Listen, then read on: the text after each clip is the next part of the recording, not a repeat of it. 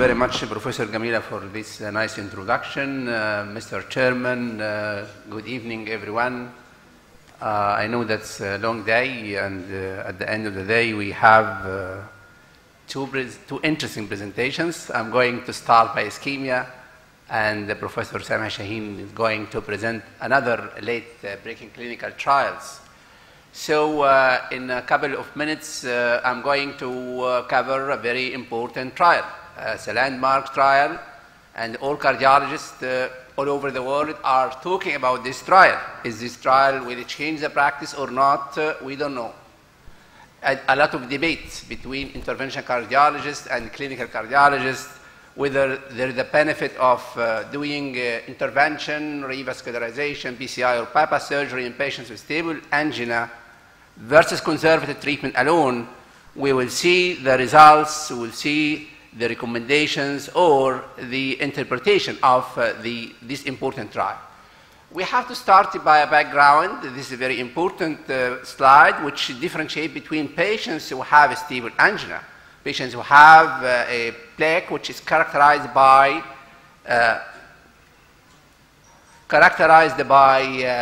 no excess lipid pool, a lot of fibrosis and calcium.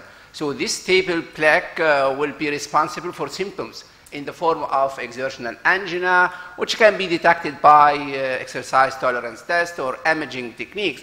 And the mainstay for treatment is anti-angina treatment, and revascularization is recommended in some cases. On the other hand, vulnerable plaque is completely different, even in the presence of minor obstruction, because there is an excess lipid pool, a thin fibrous cap, and this plaques are liable for rupture, causing acute coronary syndrome in the form of ST elevation MI, non-ischemia, unstable angina, or sudden death. So the management approach is completely different. Pharmacologic stabilization is very important, and early identification of high-risk patients and primary PCI for STEMI is highly indicated.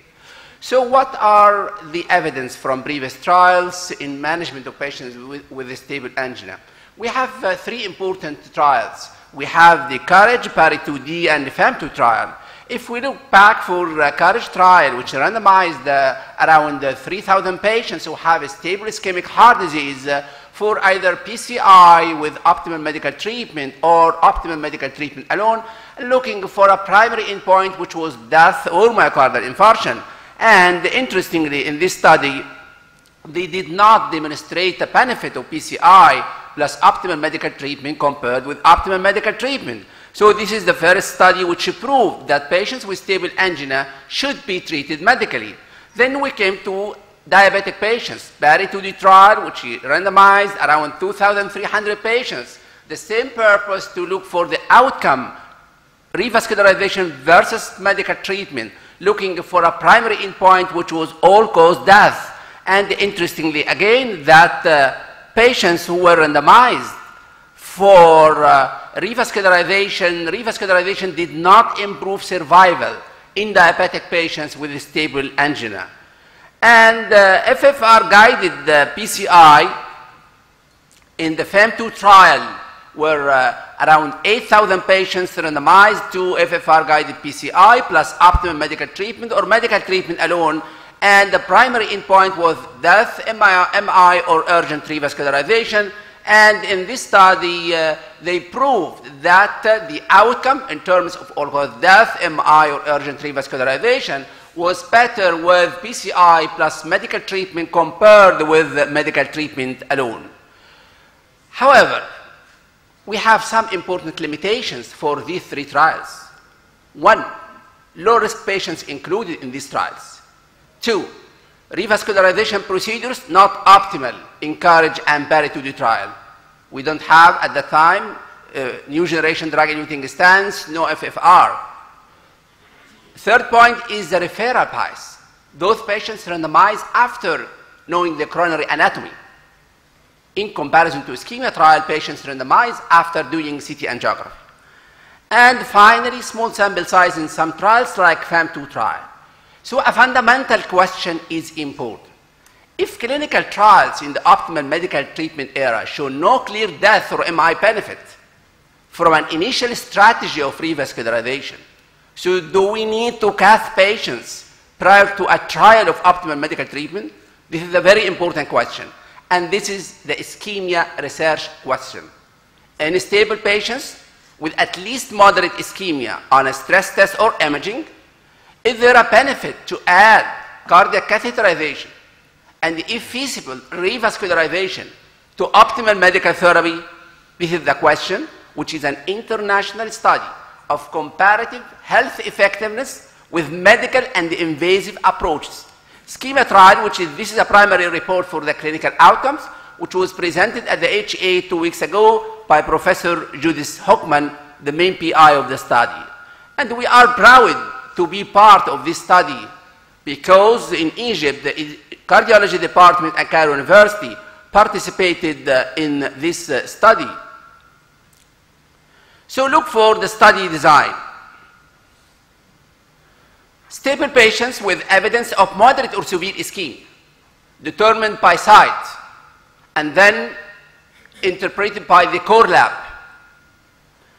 If the patient is eligible, blinded CT angiography was done to rule out life-threatening left main disease. If the anatomy is eligible, then randomization will start to randomize patients to the invasive strategy plus optimal medical treatment, doing catheterization, optimal revascularization, PCI or CABG, or a conservative strategy, optimal medical treatment alone, and the cardiac catheterization, reserve it only for optimal medical treatment failure. CT angiography was not performed with a GFR less than 30 or coronary anatomy previously defined. The primary endpoint is time to cardiovascular death, myocardial infarction, hospitalization for unstable angina, heart failure, or resuscitated cardiac arrest. And the major secondary endpoints, cardiovascular death or MI, and quality of life. Other endpoints included all-cause mortality, net clinical benefit, adding stroke to the components of the primary endpoint, and the components of primary endpoint separately. And this slide summarizes the statistical strategy for this important study, which included 5,179 patients. The power considered more than 80% power to detect 18.5 relative reduction in primary endpoint, assuming an aggregate for inclusion and exclusion criteria. And this is very important because patients was considered eligible to be included in the study if he has a moderate or severe ischemia, defined by nuclear imaging, more than 10% of LV ischemia, dobutamine stress echo, more than 3 segments, stress-induced moderate or severe hypokinesis or akinesis, CMR perfusion more than 12% myocardial ischemia, or wall motion abnormalities more than 3 segments of stress-induced severe hypokinesis or akinesis, exercise tolerance test. If it is positive in the form of more than 1.5 millimeter segment depression in 2 leads or more than 2 millimeter segment depression in single lead, achieving less than 7 METs with angina.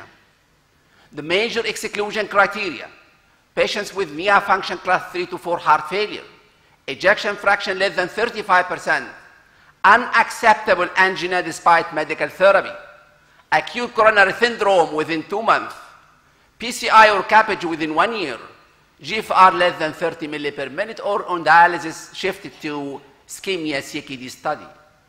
CT angiography, the inclusion criteria, more than 50% stenosis in a major epicardial vessel in the presence of stress imaging perfusion defects, or 70% or more stenosis in a proximal or mid vessel in patients who have a positive exercise tolerance test.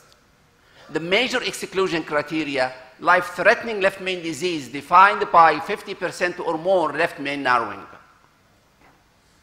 This is the endpoints definition for cardiovascular death, MI, unstable angina, heart failure, resuscitated cardiac arrest, and the difference between spontaneous MI type 1, 2, 4P or 4C, or procedure MI, which is defined here in this slide. PCI-related myocardial infarction type 4A was defined as positive markers, CKMB more than 5 times upper limit of normal, or troponin more than 35 upper limit of normal when CKMB is unavailable, plus at least one of the following: new ECG changes in the form of ST elevation or depression more than 1 millimeter, new pathological Q waves in more than 2 contiguous leads, or new persistent left bundle branch block. Angiography in the form of reduced flow in a major coronary artery. If we don't have this criteria, the elevation of CKMB more than 10-fold upper limit of normal, or troponin more than 70-fold, the MI decision according to the site was defined. On the other hand, CABG-related myocardial infarction, which is type 5 according to the universal definition of MI, the CKMB level should be more than 10 upper limit of normal, troponin more than 70 upper limit of normal, plus at least one of the following: imaging positive, new ECG changes, or stand-alone biomarker definition, CKMB more than 15-fold, troponin more than 100-fold. Again, the endpoints definition for unstable angina, it's a prolonged ischemic symptoms at rest or accelerating pattern resulting in hospitalization, new or worsening ST or TUV changes, and geographic evidence of ruptured plaque. Heart failure necessitating hospitalization more than 24 hours, resuscitated cardiac arrest out of hospital or ER. So look for the study flow. 8,500 patients were enrolled in the study. However, 3,000 patients were excluded. Why? Because the presence of insufficient ischemia in 1,350, the absence of obstructive coronary artery disease, 1,200, the presence of unprotected left main, which was in 5% of the 8,000 patients. So they randomized 5,179 patients. And CT coronary angiography was performed in 73% of the randomized patients.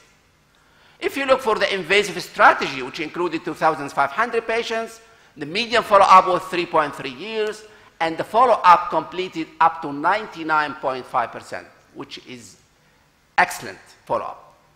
On the other hand, the randomized patients to conservative strategy, 2,500 patients, and the same median follow-up as well as the follow-up was 99%. Look for this slide, which summarizes the baseline clinical characteristics of patients included in the study. The median age 64, female gender represent 23%, diabetic patients 42%. The median ejection fraction was 60%. The LDL cholesterol 83 milligram per deciliter. History of angina in 90% of patients. And the stress test modality used in this trial. Stress imaging in 75%, and 25% were subjected to exercise tolerance test. The core lab interpretation for ischemia. Severe ischemia was identified in around 54%, moderate ischemia 33%, mild or non-ischemia in 12%. Look for the anatomy by CT angiography.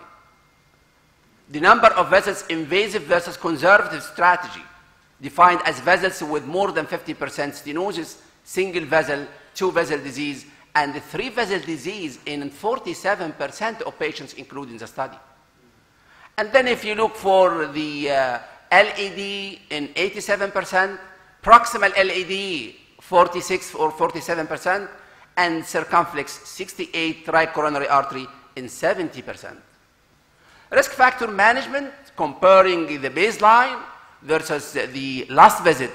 If we look for the baseline average, last visit average for the use of any statins, for high intensity statins, and for the use of ACE inhibitor or ARPs. And this slide is very important because it focuses on the high level of medical therapy optimization, which is defined as an LDL level less than 70 milligram per deciliter, a systolic blood pressure less than 140 millimeter mercury, the use of antiplatelets or anticoagulants, and no smoking. High level of medical therapy optimization is missing if any of the individual goals are missing.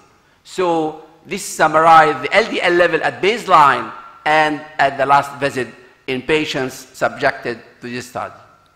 Comparing the use of medications, we can see that the use of beta blockers was more or less the same with conservative as well as invasive strategy. The use of calcium channel blocker was lower with invasive strategy compared to the conservative strategy. And of course, the use of anti-anginal medications was high in patients with conservative strategy compared with invasive strategy. And the use of dual antiplatelet therapy after PCI was more in patients with invasive strategy compared with conservative strategy. 96% of patients randomized to the invasive strategy were subjected to cardiac catheterization, while 28% of the conservative strategy randomized, shifted, or crossed over to cardiac catheterization. Why? Because suspected or confirmed acute event in 14%, optimal medical treatment failure in 3.9%, or non-adherence to the medications in 8.1%. What about revascularization? Revascularization was performed in 80% of patients randomized to the invasive strategy, and in 23% of patients randomized to the conservative strategy. Why 20% were not randomized to revascularization? Because 2/3 of patients had insignificant disease in coronary angiography, and 1/3 of patients had an extensive disease unsuitable for any mode of revascularization. For patients randomized to PCI, which was in 74%, successful stents placed in 93%, drug-eluting stents in 98%, while bypass surgery was done in 26%, and the use of arterial grafts in 93%, and Lima in 92%. What about the primary endpoint? Comparing the invasive versus conservative components of cardiovascular death, MI, hospitalization for unstable angina, hospitalization for heart failure, resuscitated cardiac arrest. Interestingly, the p-value was 0.34. The curves, two curves are superimposed and started to separate at 2 years. The hazard ratio was 0.93. But interestingly, at 6 months, there was 2% absolute harm for the invasive strategy compared with the conservative strategy. Why? Because the increased risk of peri-procedural MI.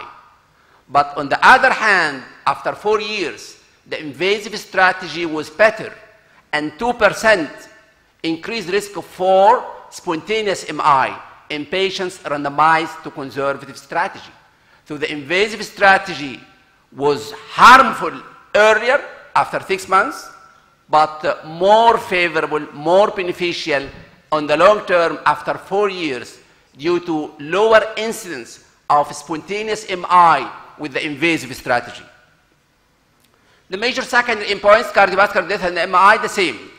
The hazard ratio 0.9, p-value not significant, two curves are superimposed, 2% absolute hazard for the invasive strategy earlier at 6 months, and after 4 years, 2% absolute more risk for conservative strategy due to increased spontaneous MI.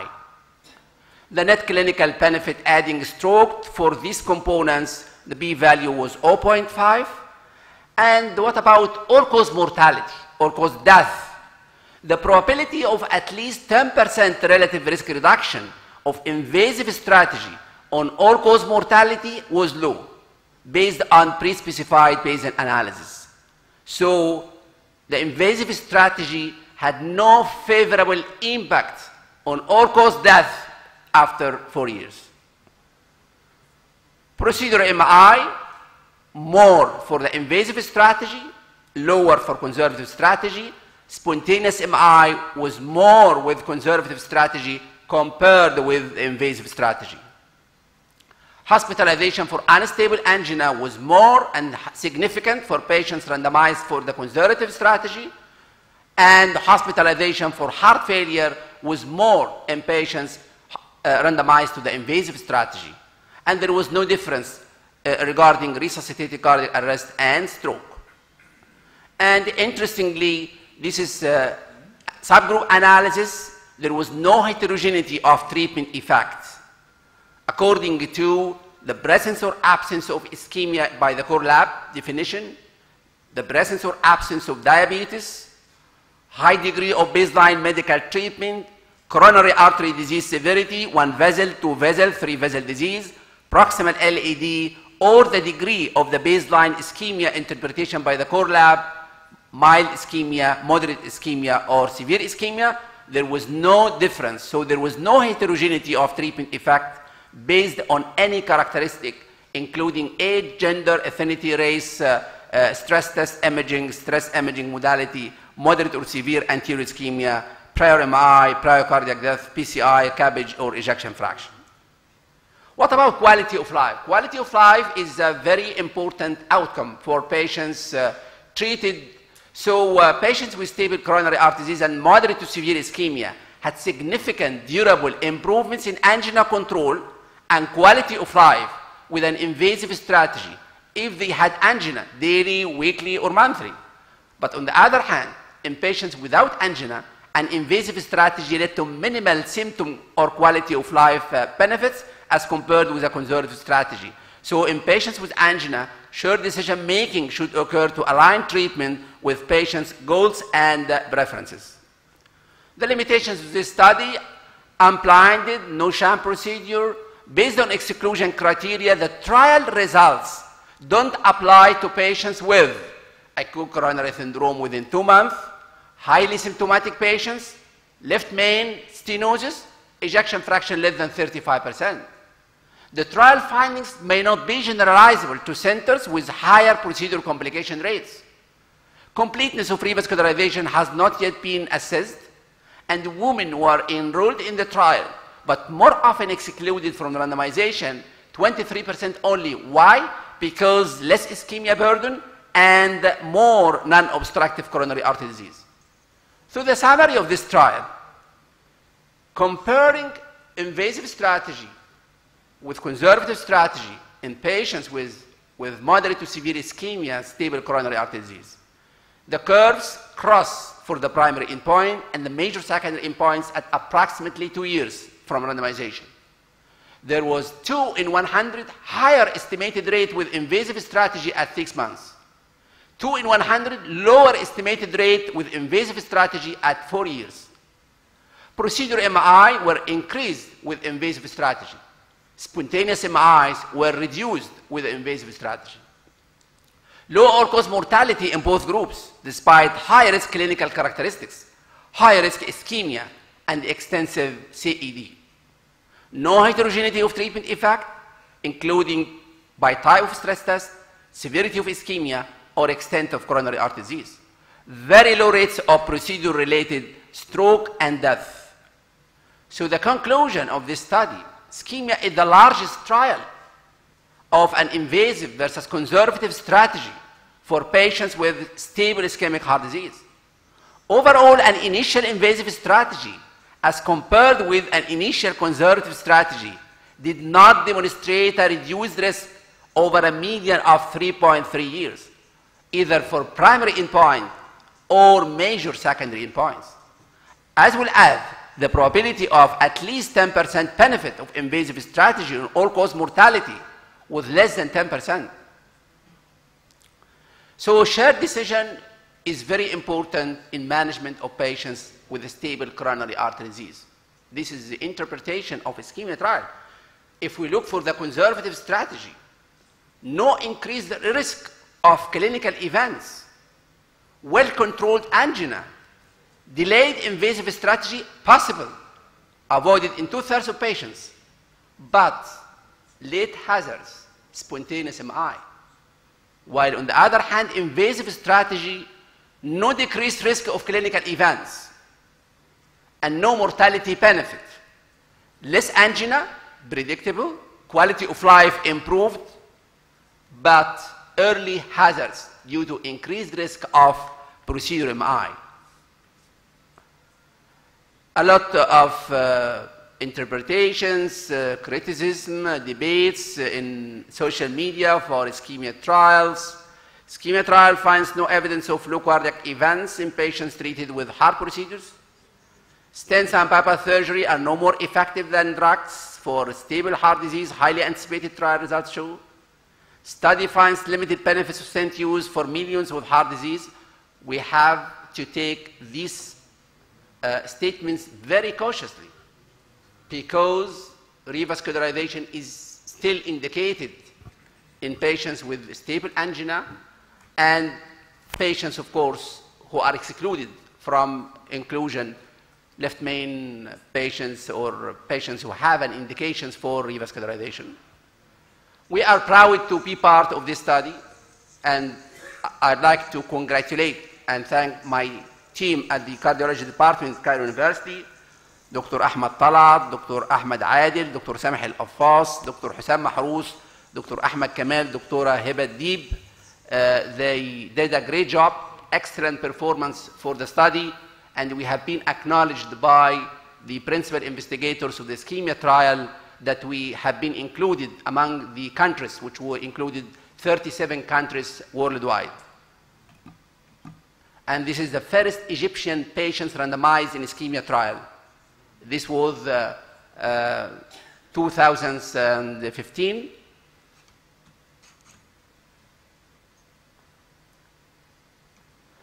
Thank you for your attention. Thank you.